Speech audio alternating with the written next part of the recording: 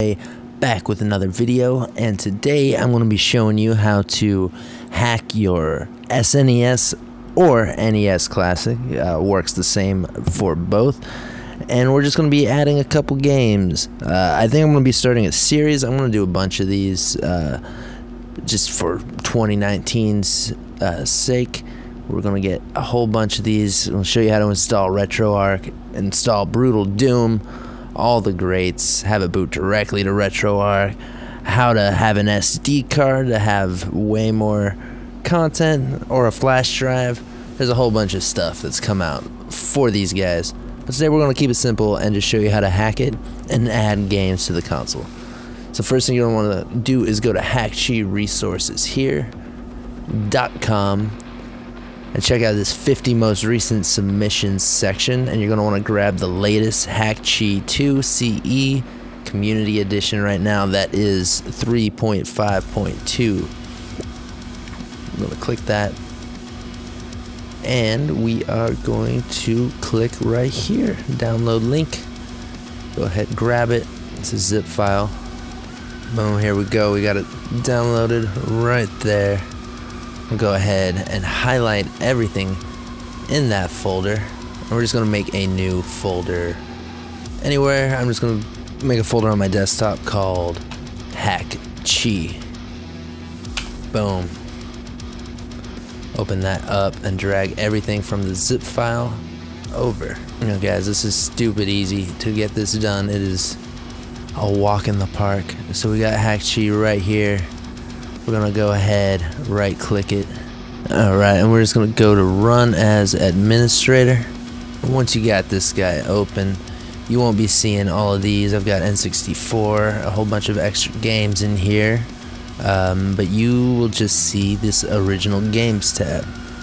Now once in here, go ahead and click current games collection and choose which console you're gonna be modding. So I'm gonna be doing a USA Super NES, but if you got an NES or a Famicom, any of these other guys, go ahead and choose those. I'm going with the Super NES, and all you're going to do is go up to kernel, go to install/repair. You want to flash the custom kernel, yes.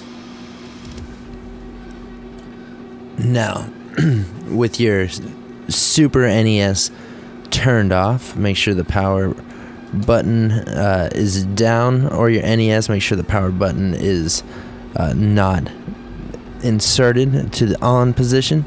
You're going to want to plug the USB drive into the back of the console as well as into the computer. And now when this screen pops up, what you're going to want to do is hold reset up, then push the power button, and just keep the reset held up until you see this bar start to move. Just let it do its thing. It is going to flash the custom firmware to your console.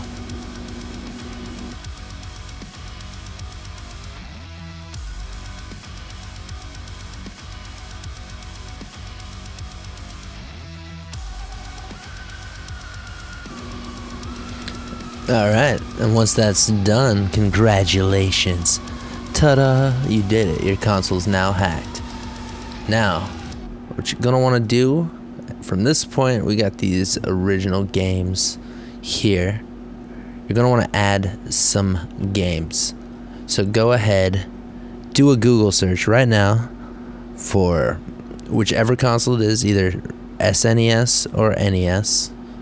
You're going to type in NES or SNES no intro ROM set. Do that in Google. Should find a website like archive.org. Go ahead, grab the ROM set, and you're good to go. Once you got that found, you're going to want to go to add more games.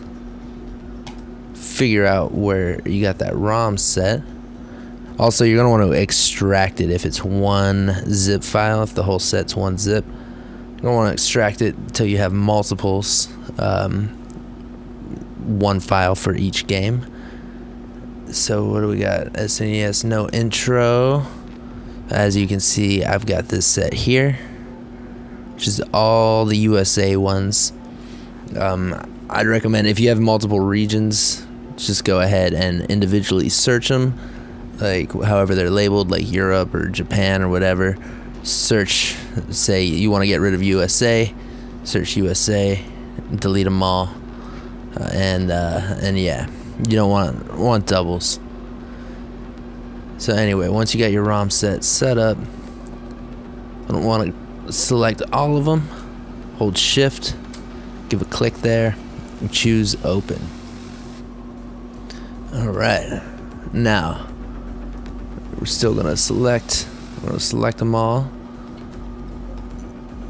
Where's our Super Nintendo Entertainment System? So here is Super Nintendo. So if you click this banner here, and then it'll select them all, then you just gotta click one of the check boxes and it will check all those off. Now they're ready to be queued and synced to the console. Now if you want to get cover art, which I assume you do, go ahead and click game and then go scan for new box art for selected games, or download box art for selected games, my bad. Make sure they're checked, and then it will go through, scan, and get you box art for every game you don't already have box art for. Alright. Now that that is done, all you gotta do, wanting to go ahead and deselect everything, all you gotta do at this point is figure out what games you want to install to your console. So you can't have everything installed, at least for Super Nintendo. You can't have the entire ROM set installed, but you can do that for NES. They will all fit. Also, it's worth mentioning, there's this compress option here. Make sure that's checked for the games, because that will save you some space in the long run. And yeah, we're just going to choose the games we want, and then we'll sync it.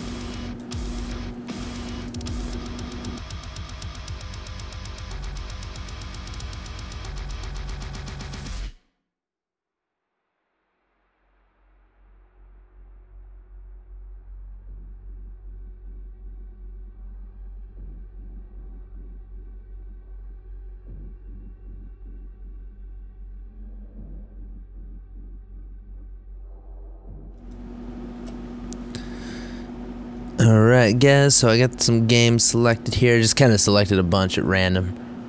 Just doing this as a test, it doesn't really matter. Let's do Yoshi's Cookie 2. Oh, you can't forget Zombies Ate My Neighbors, that's a good one. Okay, great. Now, we've got our games added, we've got them selected.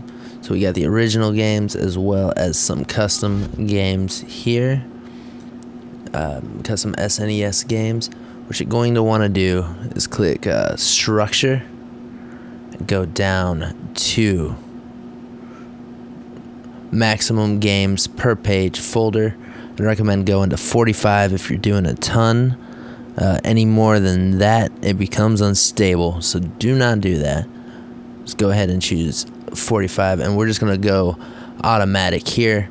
You can play around. This is just how they will be structured once you boot up into the OS of your console. So there's that. And if you're wondering how I have these separated by console, that's all in View. You go Sort Games by System. Alright, now all we gotta do is go ahead, synchronize selected games.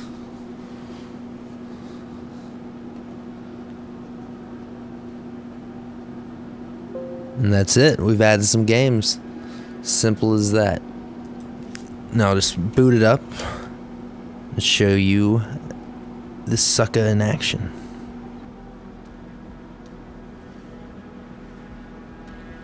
As you can see, we got a custom boot screen there. Gonna go ahead and choose English. Make sure we got some game audio. Good, good, good. Hit OK. Alright. So as you can see from the beginning, we've got Contra 3, Donkey Kong, all the originals, NBA Jam. This is when we're getting a little weird here. Now we got Ren and Stimpy's. That ain't normal.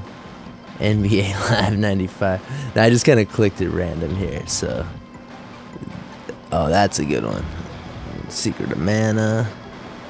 Actually, no, is it completely alphabetical? Yeah, I believe it is. I believe it is. Yeah, beautiful. Well, there it is, y'all. And that is how you hack your SNES or NES Classic and add a couple games. Now, we're going to be getting a bit more advanced in the upcoming videos, meaning we're going to be adding Retroarch. We could set Retroarch to be the default dash. We're going to add my favorite port of a game ever made, which is Brutal Doom. Best mod ever made, in my opinion, for any game ever. Possibly my favorite game to play. It especially is at the moment. So stay tuned. We got a whole bunch more in this series. And leave a like if you found this helpful. Smell you later.